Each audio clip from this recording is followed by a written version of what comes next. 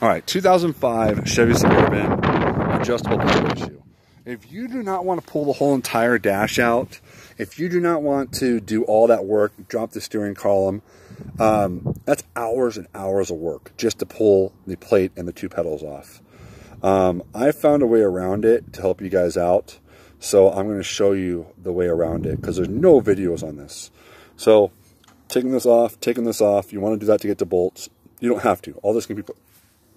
Forget this. Ignore all that. All that can be ignored.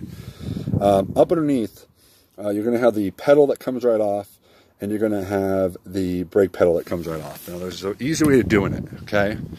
On the brake pedal, this brake pedal sits up there, and it's kind of a pain to get to, but I'm going to tell you right now, it's going to save you hours of time.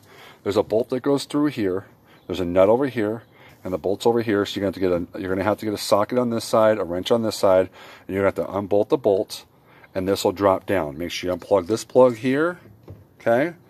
If you want to do it the easy way and leave the cable up there, which I'm just now learning I could have done, but it's too late, you can basically unscrew these two screws here, twist the thing, and the wire will come, the actual cable will come right out. Let's see if we can find it here. So this sits in, oh, that's the other one. So yeah, so this sits in here like this. This bad boy goes over like this. It locks down. And then the screws go in it. I recommend doing that. Take this apart. Make sure everything's unbolted. There's a little lock device in here, like a little hat. You lift it up and you slide it off. Pull your switch off. Take the whole system off as a whole. I manually adjusted it. Just to adjust it, took the motor off, spun it. But I'm going to show you the problem with this. If you want to just fix it, this might be your issue. Because this is my issue right here. I'm going to set my phone down for a second. Actually, you know what? We'll go with it. So, just hold on tight here. I pulled this motor off and I found that the actual gear broke. That's why I quit moving. Now, I wish I would have known this 5 hours ago. But you live, you learn, and you got to learn, and hopefully this will help you guys out in the future and save you a bunch of time.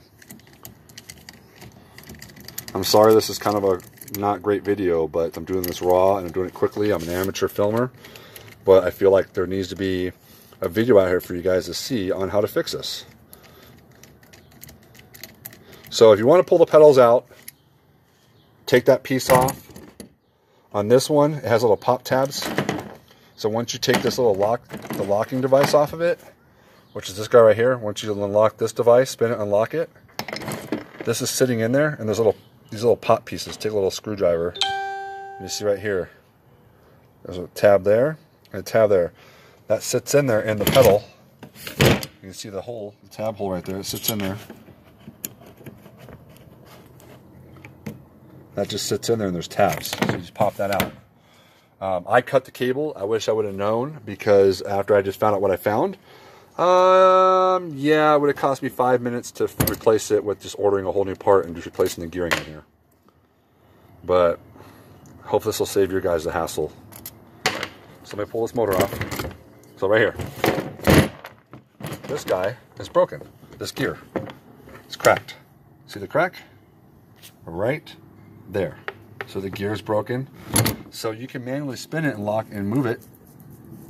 So I'm tall, I'm 6'10", so I like to max it all the way out. So I'm going to push it all the way back where it was at. All the way back. Once it's back, you want to bring this just a little bit so it's tight and flush to there. You can pop the motor back on. Okay, so how to fix that is to thread this in like this. Pop the lock washer off right here.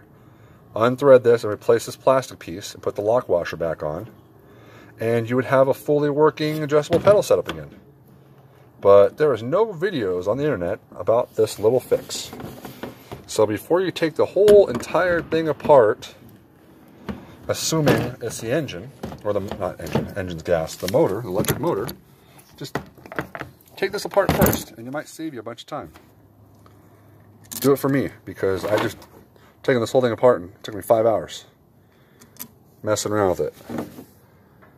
So check that plastic gear. that might be your issue, because it's one motor for both sides. The motor, so the cable goes up and around the top of the arch, and then it goes back down into the throttle cable. So, but like I said, I should have taken this part to begin with, but I didn't do that. I pulled the pedals out, thinking that something was gummed up, and it's not. So, lucky me. Had to spend time putting it all back together, because I took all the bracketry apart inside the truck, everything. And to take the whole back, if you want, so it comes in a whole. This comes in a set with a plate. To replace the whole plate and everything, you got to take the whole entire dash out, literally the whole dash out. The dash has to completely come out. So check the motor, check that gear. If your pedals aren't moving back and forth, but you're hearing the solenoids and you can put your hand on the motor and you hit the button on the door and you feel it vibrate, then you know it's not this. It's going to be the stupid plastic gear in here. Frustrating. Frustrating, frustrating, frustrating. It's just a worm gear on both of these. I adjusted them fully out right now. I have the whole thing apart, which sucks, because I'm like, that's, and then I think to myself, I'm not going to take this whole thing apart. I'm not doing it. Because up in here, here's the plate, okay? There's like 5 bolts here, total to hold that plate on. There's other bolts for up here. The steering column has to come out. The whole entire dash has to come out just to get that plate off. And you have to get the steering column out to get the plate off. I'm not going to do that. So unbolt the pedal from up there, the brake pedal. Unclip it, pull it out, take all the wiring off. Throttle cable is really easy. There's 2 bolts. Bolt that bad boy up and call it good. Take it from me. Do not take the whole entire thing apart. Don't cut the cable. Take it apart to get it off the end. I cut it off because at that point I didn't know. So now I had to get up there and there's a little like pop-in holder. I'm going to unpop that, pull the cable out. When my new one comes in, I'm going to have to reroute the cable up there, and then I'll bolt everything back up. But you live, you learn. Hopefully this will save you guys a bunch of time. Just take the wires off, the cable off both ends, drop the pedal. Actually, you don't have to take the throttle cable off. You don't have to take anything off.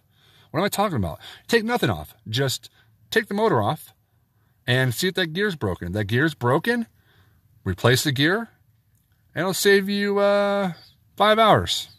Well, like 10 for me. So I hope it resolves the issue for you guys. A 2005 Chevy Suburban. I'm sure it's the same in the trucks. I'm sure it's the same in the Yukons, Denali's, all that stuff. Do not do what I did. Do not take it all apart, because now I got to put everything back together.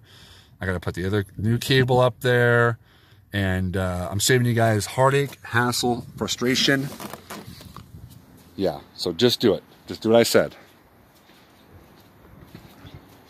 Don't take it all apart. Take this motor off first. Check that gear. And go from there. Now, if you have a broken cable, that's the same thing you can do. Undo the cable, undo the little clip on the very top under the rubber mat, pull it out, put the new one in, drop it in, and tighten it up. So when you do the cable, though, you want to make sure that your pedals are adjusted all the way out or whatever before you do it. That way, when you adjust them, they're equal. So anyways, I hope that helps you guys out substantially, because my frustrations, hopefully in this video, will make you guys... your life's a little bit easier when it comes to fixing the pedals in your Chevy Suburban, your Denali, your Yukon. So, yep. Any questions, feel free to ask. Later.